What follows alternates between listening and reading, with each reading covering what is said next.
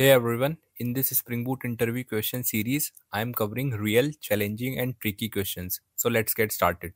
Can we create a non web application in Spring Boot? Yes, we can make a non web application with Spring Boot.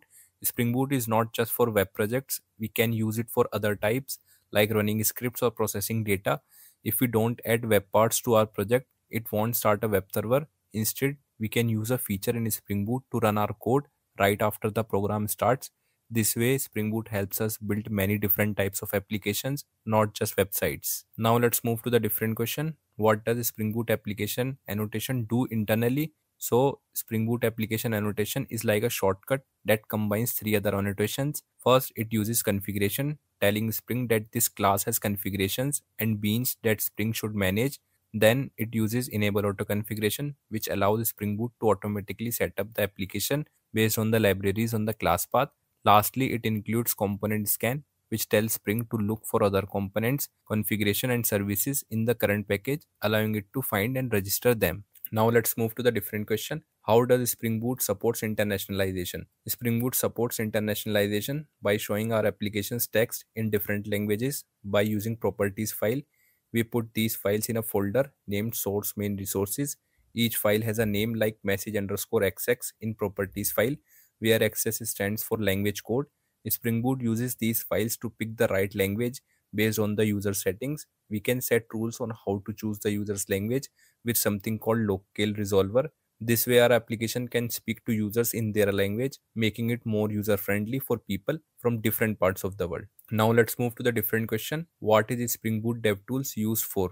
Spring Boot DevTools is a tool that makes developing application faster and easier. It automatically restarts our application when we change code, so we can see updates immediately without restarting manually. It also refreshes our web browser automatically if we change things like HTML files. DevTools also provide shortcuts for common tasks and helps with fixing problems by allowing remote debugging. Basically, it's like having a helpful assistant that speeds up our work by taking care of repeated tasks and letting us focus on writing and improving our code. Now let's move to the different question. How can you mock external services in a Spring Boot test? In a Spring Boot test, we can mock external services using the mock bin annotation. This annotation lets us create a mock version of an external service or repository inside a test environment. When we use mock bean, Spring Boot replaces the actual bean with the mock in the application context.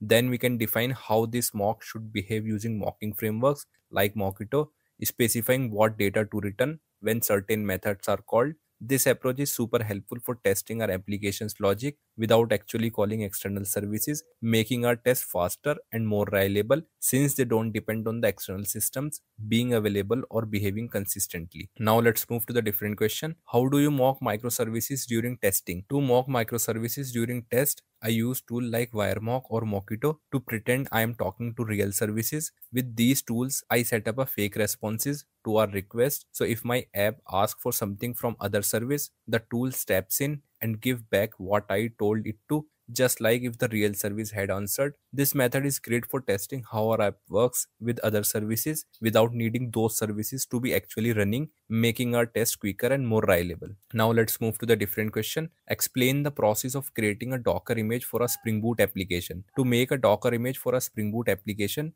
we start by writing a Docker file. This file tells Docker how to build our app's image. We mention which Java version to use, add our app's jar file, and specify how to run our app. After writing the Docker file, we run a command docker like this in the terminal. This command tells Docker to create the image with everything our app needs to run. By doing this, we can easily run our Spring Boot application anywhere Docker is available, making our apps more portable and easy to deploy. Now let's move to the different question. Discuss the configuration of Spring Boot security to address common security concerns. To make my Spring Boot application secure, I would set up a few things with Spring Security.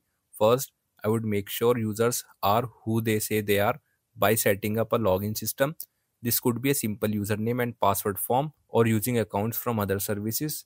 Next, I would control what parts of our application each user can access based on their roles. I would also switch on HTTPS to keep data safe while it's being sent over the internet. Spring Security helps stop common web attacks like CSRF by default, so I would make sure that's turned on. Plus, I would manage user sessions carefully to avoid anyone hijacking them, and I would store passwords securely by using strong hashing. This way, I'm covering the basics to keep the app and its users safe. Now, let's move to the different question. Discuss how would you secure a Spring Boot application using JSON Web Token. To use a JSON Web application for securing a Spring Boot application, I would set it up so that when users log in, they get a JOT. This tokens has its detail and permissions. For every action the users want to do afterward, the app checks this token to see if they are allowed. I would use a special security checks in Spring Boot to grab and check the JOT on each request, making sure it's a valid. This way the app doesn't have to keep asking the database who the user is,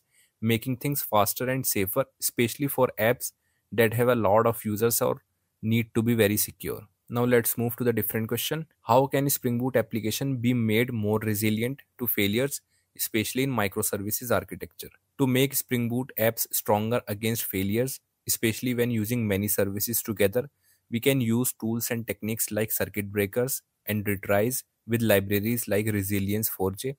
A circuit breaker stops calls to a service that doesn't working right, helping prevent bigger problems. Retry logic tries the call again in case it fails for a minor reason. Also, setting up timeouts helps avoid waiting too long for something that might not work. Plus, keeping an eye on the system with good logging and monitoring lets spot and fix issues fast.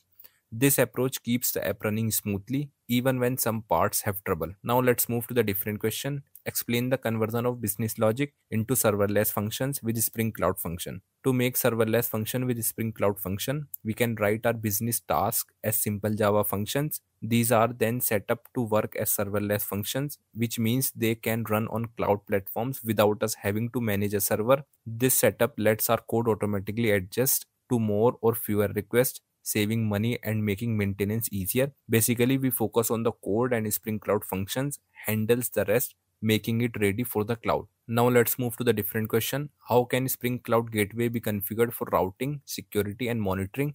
For routing, we define routes in the application properties or through Java config, specifying paths and destination for incoming requests. For security, we integrate Spring Security to add authentication, authorization, and protection against common threats. To enable monitoring, we use Spring Actuator, which provides built-in endpoints for monitoring and managing the gateway.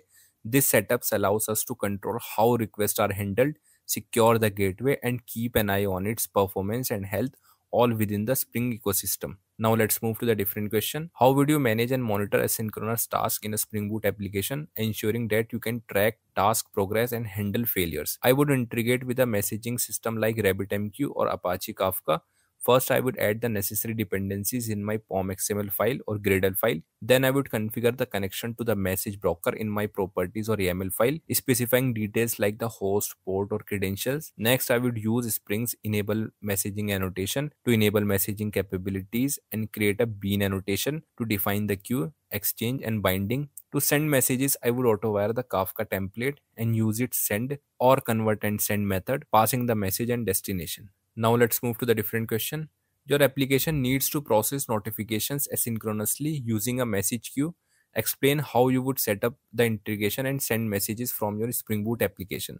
To manage and monitor asynchronous tasks in a Spring Boot application, I would use the async annotation to run tasks in the background and completable feature to track their progress and handling results or failures. For thread management, I would configure a thread pool task executor to customize thread settings.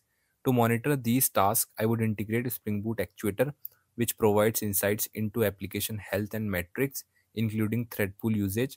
This combination allows me to efficiently run tasks asynchronously, monitor their execution, and ensure proper error handling, keeping the app responsive and reliable. Moving to the next question, you need to secure a Spring Boot application to ensure that only authenticated users can access certain endpoints. Describe how you would configure Spring Security to set up a basic form-based authentication. First, I would start by adding the Spring Security dependency to my project. I would configure a web security configure adapter to customize security settings. In this configuration, I would use the http.authorizeRequest method to specify which endpoints require authentication. I would enable form-based authentication by using http.formLogin method, which automatically provides a login form. Additionally, I would configure users and their roles in the configure method, either in memory or through a database.